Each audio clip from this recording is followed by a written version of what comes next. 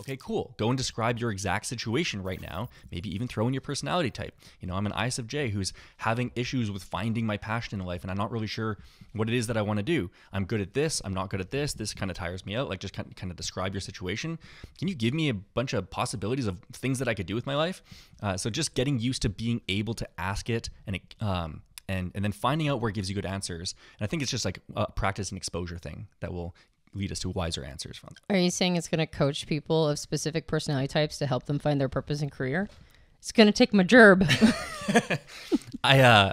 The data that it is fed on in terms of personality typing is, publicly available articles and all that kind of stuff. And so much type information out there is kind of based on stereotypes and miscalibrated articles and whatnot.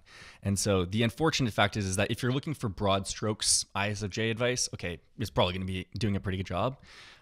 But the nuance with which human experience of seeing people incorporating type advice into their life and then having good outcomes from that, it doesn't have the fine tuning necessary to do that at some point. But that said, that's right. I'm a well-calibrated machine. Yes, exactly. Your large language model is pretty impressive. That's right. I'm a surgeon. You can't replace a surgeon. No, but I mean, I think that's really interesting what you're mentioning, because as I've been playing around with this idea and I was playing with OpenAI before, but ChatGPT is like on a whole nother level. I was thinking about the DIKW model, which I bring in every once in a while. I talk about the model that stands for data, information, knowledge, and wisdom. And the internet has always had the monopoly on data and information. It just has a ton of it. And what it feels like ChatGPT or these large language models are doing is they're bringing in an element of knowledge. Right? Like, explain to me not just what the pieces of information mean. And of course, you can get advice online and that sort of thing. But it's in aggregate, give me knowledge about how I should be engaging with this data and information. But the one thing I haven't seen anything replace is wisdom.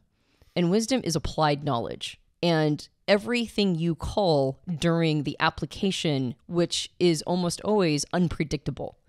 And there's an element that if you're using a technology that is based entirely on pattern recognition of the most likely predictable outcome, there's always a bunch of unpredictable stuff that happens in application.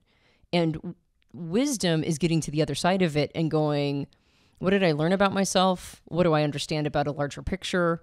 What can and cannot be predicted? What are the limitations of certain tools, right? Like, that's all a part of wisdom. And you mentioned before, that was what kicked it off, is how can a person be wise, right? Like, how do we have wisdom?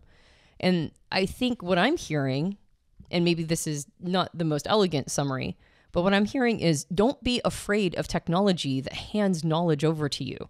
Like, there were a lot of people who were resistant to the internet, which was a storehouse of data and information. What's interesting is we're heading over into a new technology before we really nailed down our relationship to the previous one. Like, it's been hard for people to really understand what to do with this absolute tsunami of data and information.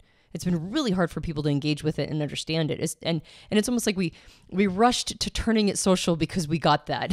Like, I get how to be social online or social with other human beings. I understand that. So social media just absolutely exploded and took off, in my opinion, in small part because it's like, I think I can get that piece anyway, how to interact with other humans.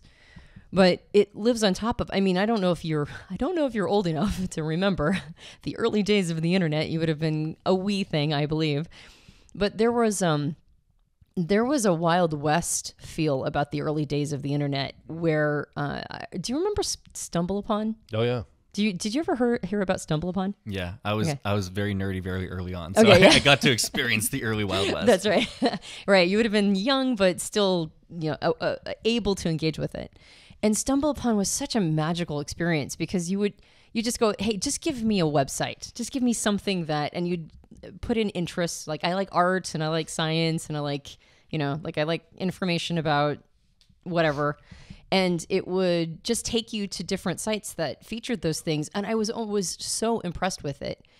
And what I realized happened over the course of my relationship to the internet is that I used to visit a ton of sites in the early days. Same with me.